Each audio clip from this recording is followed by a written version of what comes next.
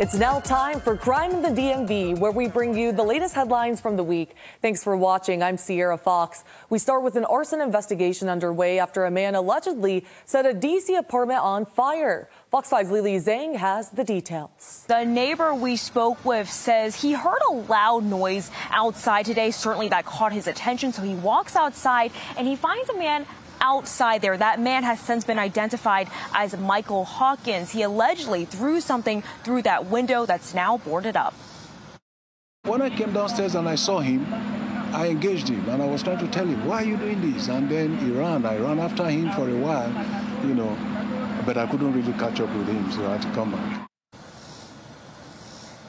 And this is what he and other neighbors have to come back to today. An apartment home on the 2100 block of Suitland Terrace destroyed by a fire. The woman who lived inside this home says she lived here with her 2 kids and her brother. And she told us the person allegedly responsible is her cousin. Now, she tells Fox 5 he may have a mental health issue. This information was passed on to fire officials. An arrest was announced just late this afternoon. And we spoke with the woman who suspected it was her family member all along. How do you know this was him? He was on camera, and we occasionally saw him. We saw him twice outside, and before the fire started, he's the one that hit my brother in the head with a hammer. So he's been repeatedly attacking this home for a while, for days now.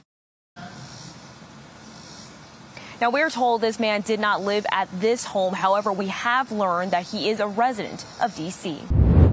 A D.C. man charged with threatening neighbors with a knife is under investigation for allegedly setting their apartment on fire as well. Fox 5's Bob Barnard shows us the incident captured on video. A woman who is well known in this neighborhood for selling candy on the sidewalk here at North Capitol and M Street's Northeast says her business is on hold for now after a frightening incident caught on camera.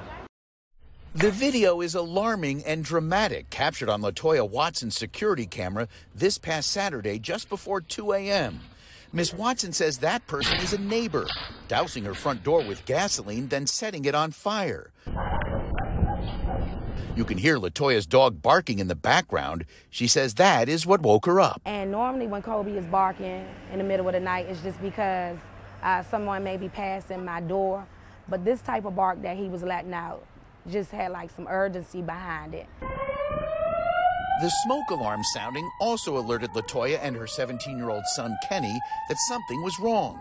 When they got to the kitchen, they could see it for themselves. We noticed that it was a fire coming up under my front door. LaToya says her son threw water on the flames. And also thank God for my neighbor who lives next door to me, Miss Meredith.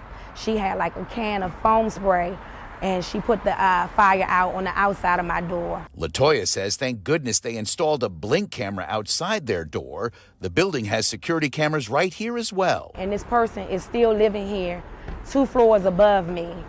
I'm in constant fear since this matter happened for the safety of myself and my son and tons of other neighbors who live in this building. Toya T's Tasty Treats is what LaToya Watson calls her candy stand, normally set up here in the unit block of M Street Northeast, something she's done for the past few months. I do it because I like to advocate for the community, and that's what it's all about, just bringing people together to have a good time. So it's like discounted candy and treats? It gets no cheaper.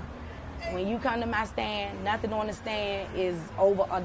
LaToya says the man you see on the video is a neighbor who D.C. police say was arrested Monday for allegedly threatening to stab and shoot LaToya and her son Kenneth last Thursday, 2 days before the fire. LaToya says in attempting to set up their candy stand, Kenny accidentally rolled this dolly over the neighbor's foot. Meanwhile, this guy pulls out a knife on myself, my son, and the security guard. LaToya has gotten a temporary restraining order against Demetrius Wilbur, who she says is still living in the building. D.C. Fire and EMS tell us they're investigating this incident. I want justice for myself and my son, and I want management to give me answers why they're allowing this. I'm in fear. They should be in fear because this man is an arsonist, and the video footage gets no clearer than this.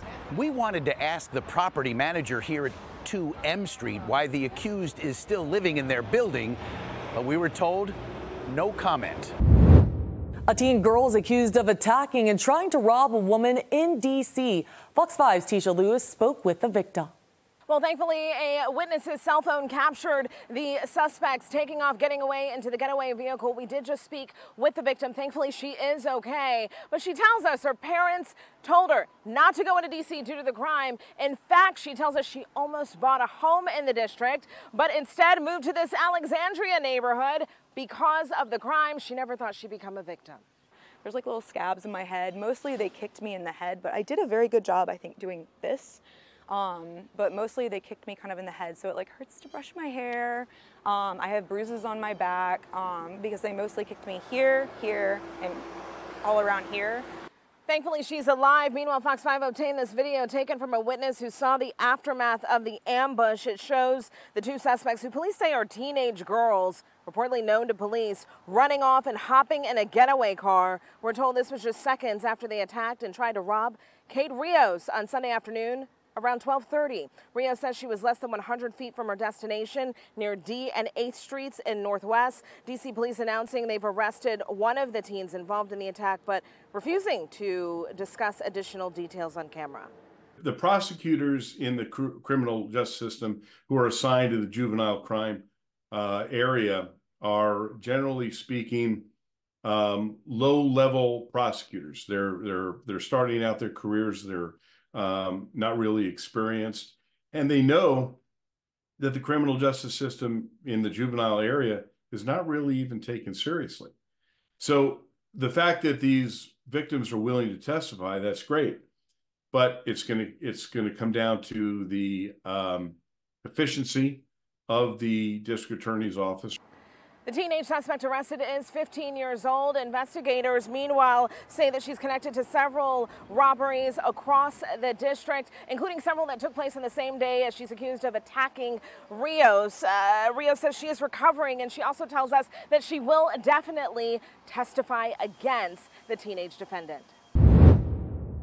Now to Maryland, where cowboys are coming together to help one of their own after a horse trailer was reportedly stolen. Fox 5's Tisha Lewis explains. Investigators say the theft happened right here, and we are also told there are no surveillance cameras on this farm, aside from a camera down the street, but we're told that that camera did not capture anything. Police telling us that this theft took place sometime between Friday, July 12th, around 10 a.m. to Sunday, July 14th, around noon. We did speak with the victim, the DMV cowboy, exclusively, and he tells us that 15 years worth of equipment is down the drain. Back of the trailer is designed to carry the horses. The front of the trailer is designed to carry, my equipment and everything. So when I say all of my equipment, just shy of my saddles are the only thing that's at my house. Everything else, the bridles, the ropes, spurs, saddle pads, girths, chest plates, bits. I mean, everything that I've acquired in the last 15 years is inside of this trailer. That's Jason Davis, and he shared these pictures with Fox 5 in hopes that someone may recognize the trailer or have some information on its whereabouts. He tells us he's been a cowboy across the DMV for 15 years, and his, quote, whole career is inside this trailer. Davis says he has some shows coming up, and thankfully the horsing community has been supportive, but he's hoping by sharing his story, his horse trailer will be returned. We reached out to Piscataway Horse Farm, and they tell Fox 5 they've never had an incident in their 47 years in business. They also confirmed there are no surveillance cameras on the premises. Maybe that'd be something good for a suggestion box. Yeah. Do you have any concerns as someone who has a trailer here? No, I don't. I've been here for about 20 years, and I haven't had any issues. We also reached out to Prince George's County Police. They do confirm that Davis's trailer was taken. As for Davis, he tells us that the trailer is insured, but the items inside the trailer, he says those items are irreplaceable. A neighborhood group is taking a stand against crime. This in Potomac, where neighbors are reporting break-ins and at least one armed robbery. Fox 5's Lily Zhang has more. A few neighbors we have spoken with say they've lived in this area for years. They've really never had any sort of problems. But come August 1st, they will be meeting here at the public library in Potomac to discuss some of their concerns when it comes to crime. Now, this whole initiative was started by a man who shared this video with Fox 5. We want you to take a good look at it. It is a bit grainy as it was taken from his home surveillance last month. As a friend was waiting for a Lyft ride along Persimmon Tree Road, he says 3 armed suspects got out and assaulted him and 2 others. Eventually, they got away with cash and other items. So he started Secure Potomac and heard from other neighbors who had these concerns. Now, the mission of this group is to support the addition of police forces and resources in the area and overall encourage vigilance. Until something like this happens, people take these things for granted. And it was a wake-up call for me for when it happened in our neighborhood, which we consider one of the most secure neighborhoods in the area, right? If it can happen to our neighborhood, it can happen to any neighborhood. Now, that meeting on August 1st is at 7:30 in the evening. Anybody interested is urged to contact their website on securepotomac.org. Well, that does it for this week's Crime in the DMV. Make sure you tune in for our next episode to stay ahead with Fox 5 right here on Fox Local.